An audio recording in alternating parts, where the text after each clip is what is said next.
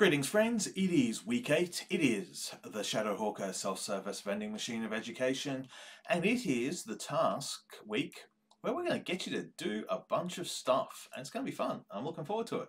So, what's on offer and what we are wanting to see happen? The internet is based on 4 different ways of distributing information. There is the audio, there is the video, and because I'm old school, image and text. That's where I got my grounding, because bandwidth wasn't as widespread.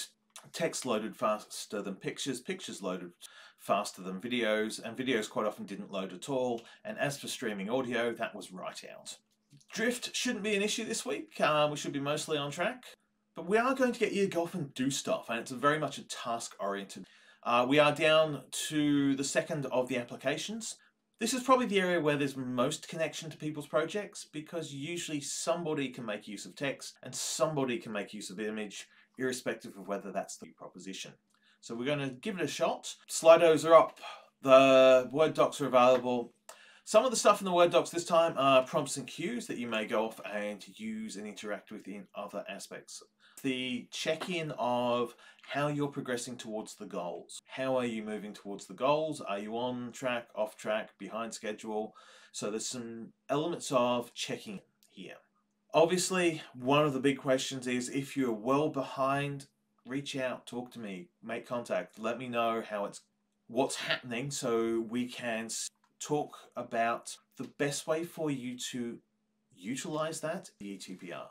Now, your first exercise up today, it's going to be 10 minutes on the clock, and we're going to do a text prompt. On the Word document, you will see that we have September 26th as that is not true of today. It is not. I have set this as an exercise to be undertaken in the live events. When you are watching this, whatever day it is that you're watching this, whatever the date is, use that date in Wiki. Look at the sites that are here. Look at what today is, and write yourself a little something that goes and draws on a combination of a prompt from today is, whether it's a name day, a public holiday, a historical event, and your course and your project content. The reason I want you to do this is that I want you to then reflect on how this experience was about using a cue or a prompt to generate.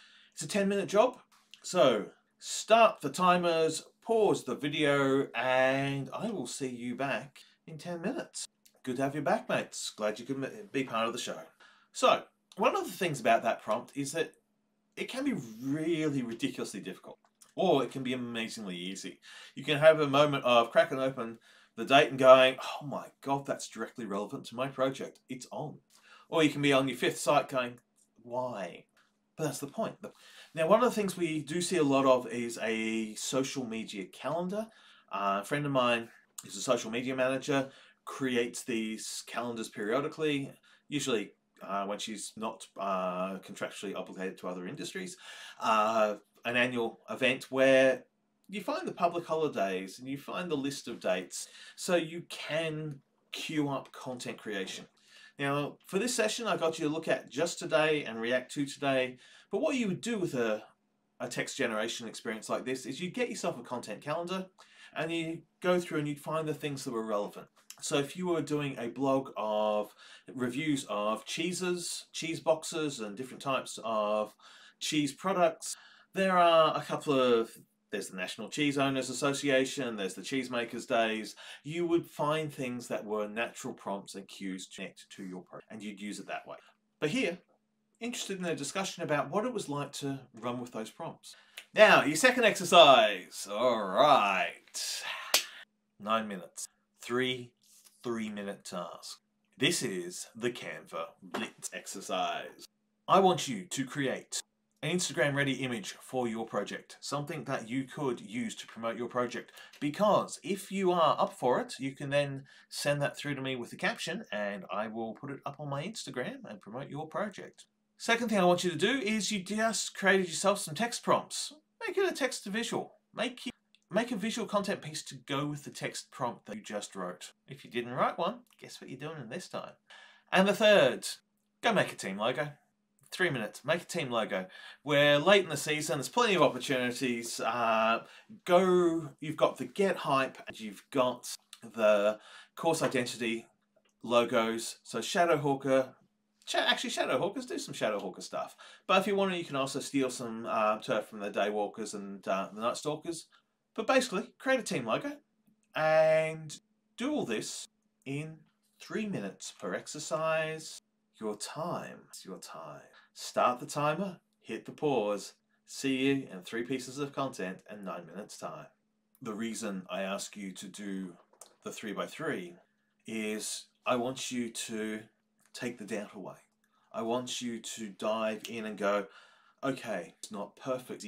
I want you to create stuff together. And now check in on the forums. You might find a place to go put your stuff. If you do want to have an Insta post shout out, send it on over to me. And definitely dive into the DLC challenge arena and see about getting some points.